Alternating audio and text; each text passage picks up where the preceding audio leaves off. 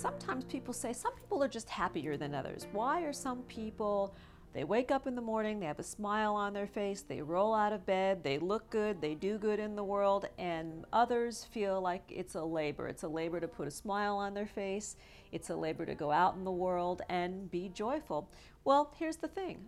There are set points. Each one of us comes into the world with a set point, that natural happy place, and part of it is just genetics, part of it is the environment that we were raised in.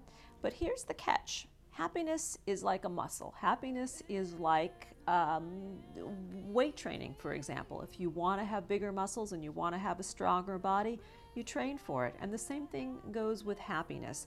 While we have a set point for it that we're born with, it doesn't mean that we are predestined to stay in that place and that we can't do things to improve it.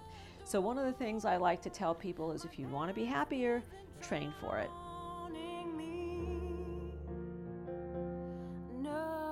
Shaping